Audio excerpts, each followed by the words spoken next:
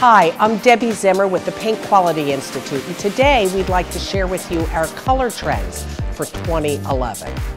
Paint choice in 2011 is really driven by individual desires coupled with pent-up demand for affordable remodeling projects around the home.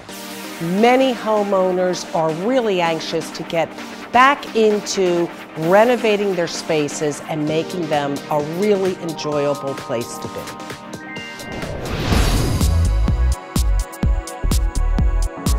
Our first palette for 2011, Back to Basics, incorporates a host of neutral and pastel tones.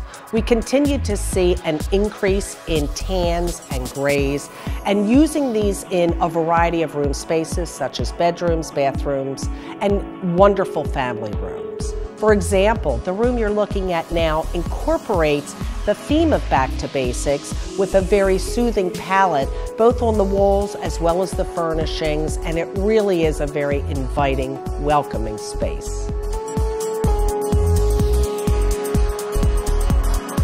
Well-Worn Hues, our second palette for 2011, is representative of all the beautiful blue tones that one might see when buying your favorite jeans. Blue will continue to grow in popularity, and it's useful not just for the wall spaces, but also on furniture or as an accent color in a variety of niche areas. For example, in this wonderful kitchen space, we see the actual cabinetry painted in a beautiful mid to deep tone blue. And it certainly sets the stage for making those cabinets the real showstopper in this terrific kitchen. Many homeowners are looking for a way to add just a bit of sparkle to their space. Our third and final palette, Shimmer and Shine, does just that.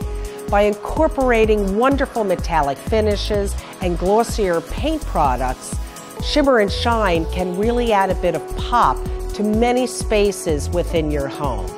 For example, in this ceiling image, we see the wonderful difference that a bit of high shine glossy metallic adds to this space. Shimmer and Shine. Try it within your space this year.